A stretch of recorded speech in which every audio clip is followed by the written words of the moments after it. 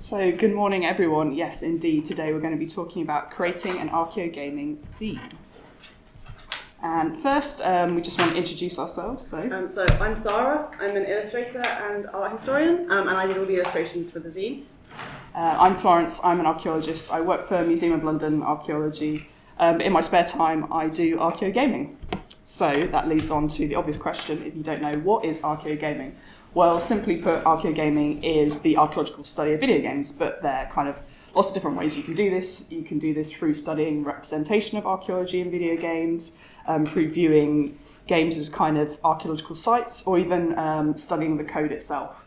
And those are just a few examples. And on screen, I've also decided to include a few GIFs that show kind of a range of many different kinds of games, including everything from a game that's literally 10 seconds long to kind of a big kind of blockbuster AAA role-playing game. And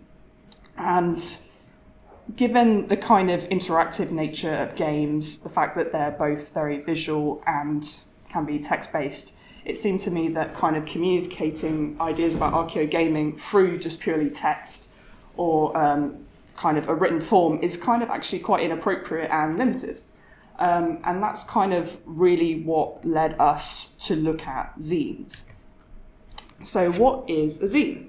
A zine is a self-published kind of small circulation and not-for-profit publication. And just to kind of give a quick kind of history of zines, arguably you could say that they kind of have their beginnings in something like the 17th century with kind of religious or political pamphlets, but that's kind of looking at it from admittedly quite a Western perspective. And often people trace the beginning of zines back to kind of the early 20th century with things like kind of pulp sci-fi, and that's when kind of people started really to create their own sort of little publications about things that they were interested in. And then kind of given the DIY nature of zines, not surprisingly, that's why they're very strongly associated with the 70s punk movement, but also with the 90s riot girl movement, which was kind of this cultural phenomenon which was really focused on kind of young women kind of challenging stereotypes about gender and other things. But I think it's kind of really important to remember that even though zines have this very kind of like countercultural sort of reputation, as has been pointed out by, for example, Addie Schroeds in their thesis about kind of riot girl movement and zines, often sort of women of colour were left out of the picture, whether at the time where they weren't their work and creativity wasn't acknowledged, or now with the scholarship that looks at kind of the riot girl movement, the same thing happens. So I kind of just wanted to highlight that to kind of emphasise the point that just because they have that kind of association, we've also got to look into that and sometimes challenge it a bit. And so I also wanted to give an example from the zine itself of kind of an archaeogaming concept that we were interested in, that we kind of wanted to show through both image and text. And this is the assemblage at play.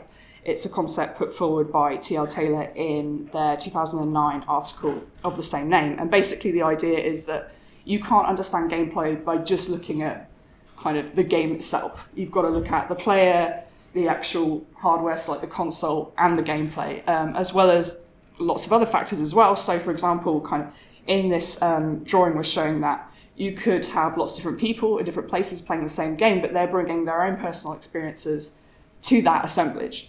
So whether that be their gender, their race, their sexuality, their age or disability, or many other different things.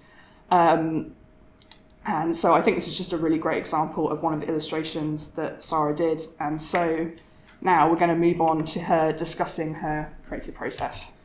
Cool, right. So while I'm rambling, this is basically the Pinterest board that I had while I was creating it. So this is sort of like a visual representation of what the inside of my brain has looked like for the last month, if you want to appreciate that. But yeah, so confession time.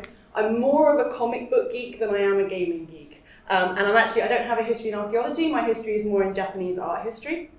So when Floss first came to me with the idea of working together on this zine, the first thing I thought of, was like, that really inspired me through the process, was actually a particular part of Japanese history. So in the Edo period, you start getting this focus on recording the history of like everyday lives, so just the normal things people do in their lives. And a big part of that was scrapbooking, especially in the context of the celebrity culture and fandom surrounding kabuki theatre. So kabuki theatre, quite like gaming today, I guess, was a big part of people's lives, of popular culture, entertainment, but it was also kind of looked down on a bit. People thought it was a bit frivolous. And the way that the culture around it was created was very temporary. So you'd get playbills and posters, but they weren't really expected to last more than a couple of days or a few weeks at most. And that meant you got a lot of anxiety in the communities that the things they were passionate about would get lost and would get forgotten. So creating scrapbooks in those communities was a way of fending that off, of creating an archive. And for me, that was what we were doing with this zine. So, you know, when you have a collection of things in a scrapbook, it means that you make them last longer and you give them more significance. And I think gaming, it's transient in the sense that you get all these developments in the technology, you get new consoles, new games coming out, old games go out of mainstream circulation. It's easy to feel like things will get lost. And even though people will sometimes talk about gaming like it's trivial, like it's not really an intellectual thing, it affects so many of us. I think what we wanted to show was that it's something that's worth documenting and studying and debating. It's something that affects all of us, or a lot of us, if we have access to gaming, and it's something that's worth talking about. So I'm just going to go on. So this was kind of like just showing the process of how we were making the zine. Just to say as well, it was important to us that it was collaborative. Again, I was kind of inspired by the scrapbooking in that case. They would often have spaces left in the scrapbooks. People would pass them around their social groups. If someone had a playbill that no one else had, they could add it in and everyone sort of worked together as a little like scrapbooking gang. So I think for us, the fact that we were collaborating was quite a big part of the project, and we've always said if we did another issue, we'd quite like to get a lot more people involved, get a lot more different perspectives. But it was just us this time.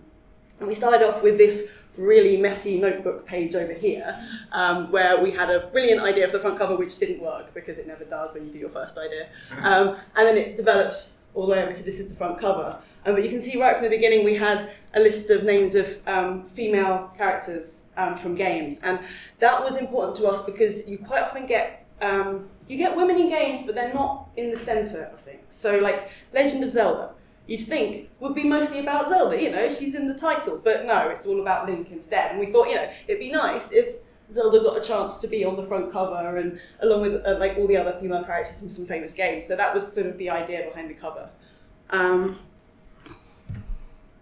Right, so this is just another example of what we were doing. So we had a concept that we knew we wanted to talk about, permadeath and perma-life, and we were trying to find ways to show that in a simple illustration, because of course that's a topic you could write like a whole thesis on, but we needed to show it in like 2 little pictures. And we eventually came up with the idea of kind of like showing the game over screen for like, you know, death being permanent, or the character being sort of brought back to life, getting a new life in the game. Just some of the character designs we were doing there. Okay, we did have a few stumbling blocks along the way. So we had an idea for a page talking about like where archaeogaming should go next. And the idea was that we'd have a landscape showing someone journeying, and then there'd be spaces for people to fill in where they wanted to go. And at first we were like, yeah, you know, we're going to do a standard fantasy landscape. But it didn't really work in the end, firstly because it kind of didn't make the right shapes. You know, it's part of the artistic process. You draw things, they look bad, you draw other things. But also, it kind of like, the whole thing with like the mountain, we were like, it's kind of that fantasy trope, you know, where you travel along, but you're eventually going to the mountain, and then the big dramatic moment happens at the mountain. And we were like, it's that not really how archaeogaming should work. There shouldn't be one place we're heading for. People should feel like they're free to explore whatever areas they think are important, because it's such a new area of study. So in the end, we came up with the idea of space. You can go in any direction and explore whatever you want. So these are just some of our ideas about the areas, you know, directions we think archaeogaming could go in. And the idea is that you fill in on the other planets and things where you think it could go. And we wanted it to be a bit interactive, so it's a colouring book page as well, you can fill it out yourself. And because that's the whole point, games themselves are interactive, and it just seemed strange to have something about archaeogaming that wasn't interactive, so we wanted people to be able to really engage with it. Right, and then, just so that's the final illustration. And for me, this page particularly was about using art as a language. So Floss's text is on the right-hand side of the double page spread, and then the image is on the left. And the idea is that, because people learn in different ways, like essays are great. Essays do things that other things can't really, really well. But not everyone learns in the same way. So we were kind of thinking of like having, something written in the English language and then something written in the language of illustration. So that however you think, you can look at the art page or you can look at the text page and still hopefully get the same idea. That was the idea. So I'll pass back over to Floss now. Yeah, so kind of just the finishing thought for this was, okay, so the question might be, how is this queer? Well, I think that our zine is kind of interesting in a way that we try to make it actually very accessible, rather than being this kind of very niche, potentially kind of cliquey archaeogaming thing.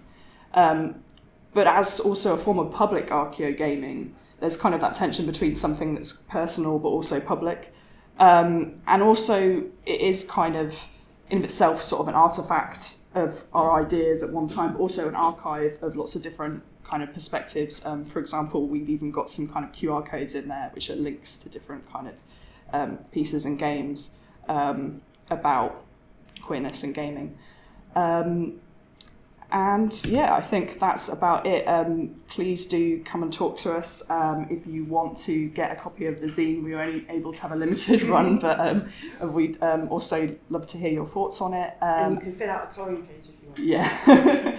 And also, we will be uploading a digital copy online as well, on Sarah's Tumblr and on my website as well. So thank you very much. Thank you.